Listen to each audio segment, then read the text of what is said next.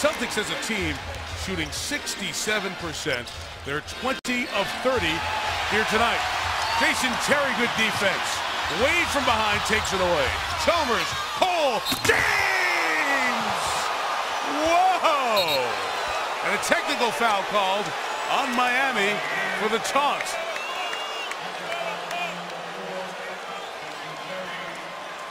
Now it looked like he jumped out of the mezzanine to dunk this ball.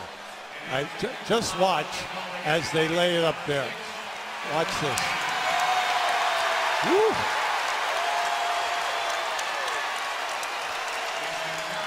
That's sending it down with some power. Rebound by Wade. Yeah, they set up a back screen for Terry. He was not open. Paul Pierce reversed the ball right back. 7.9 is the difference, game and shot clock. We'll see if they come back to James against Green on this left side. Green guarding, clock at 4. James steps into a jumper and rattles it in.